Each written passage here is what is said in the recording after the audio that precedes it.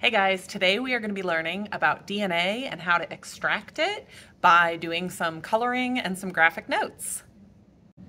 To begin, you should get the handout and colored pencils, maybe 5 or 6, 7 different colored pencils, and at least one pen. I like to use a couple different colors of pens. I'm going to start with the top part where it says DNA. I would color in the DNA lettering. And I call this unit Hip Hip Hooray for DNA, so you could add that if you want. You should also write what DNA stands for. The D stands for deoxyribo, the N for nucleic, and the A for acid. And make sure you know how to say that, deoxyribonucleic acid.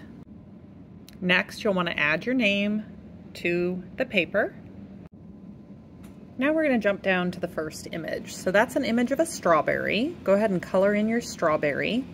And this is just a little organizer to help us understand how all of the information we're about to learn relates. So we're going to start with living organisms like strawberries or humans or fruit flies. Everything that is alive, living things are made of tissues. And a tissue is represented by this picture.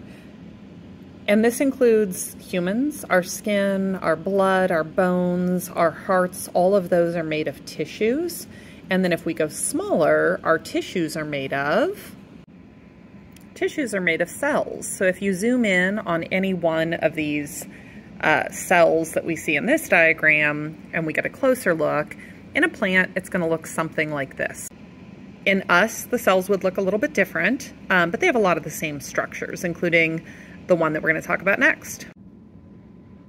We're talking about plant cells, and because they are eukaryotic, good nucleus or true nucleus, inside of each of the strawberry cells there is a nucleus.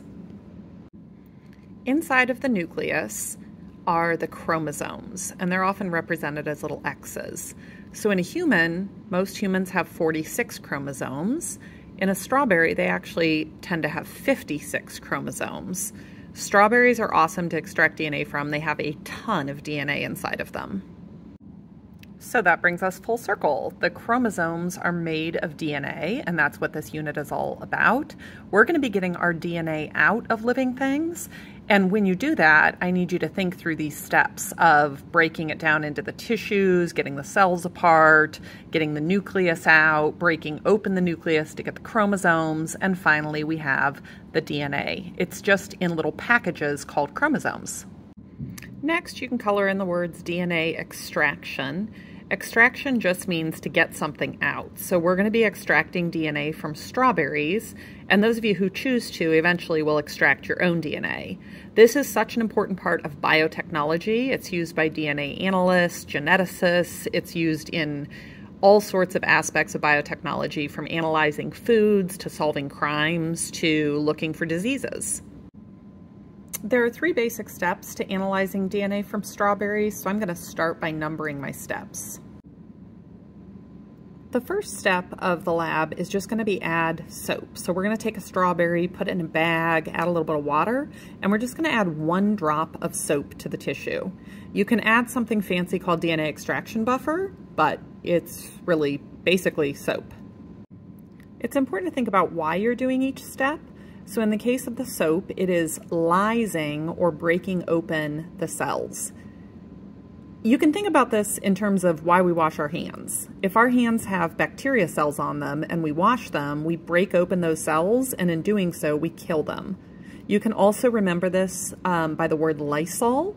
Lysol comes from that word root lys, which means to break, and breaking cells kills cells. So we're going to take it back up here. We will be breaking apart the tissues by just smashing up the strawberry, and then breaking open the cells to let the nucleus out, and breaking that nucleus open to let the chromosomes out. And all of this is going to be happening through the smashing of the strawberry and the addition of the soap. The next step will be to pour the mixture through a strainer or cheesecloth or something like a coffee filter. And it's going to collect all of the solids in the strainer and let the liquid go through. The purpose of this step is we're going to get those solids out. Everything that gets caught in the filter is going to get thrown away. And in a little beaker, we're going to capture our soapy DNA mix. So it'll be red, it'll be a little soapy, and somewhere in there is that DNA that we want.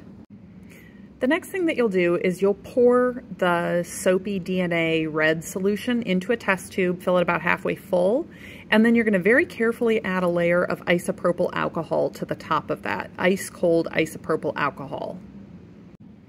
The purpose of this final step is to precipitate or pull out the DNA. So when you do this, when you look closely at your tube, you should see the DNA, it's going to be a white stringy thing, should float up out of the soapy mix, and the DNA should become suspended in the alcohol. And that's how you know that you've successfully completed the lab.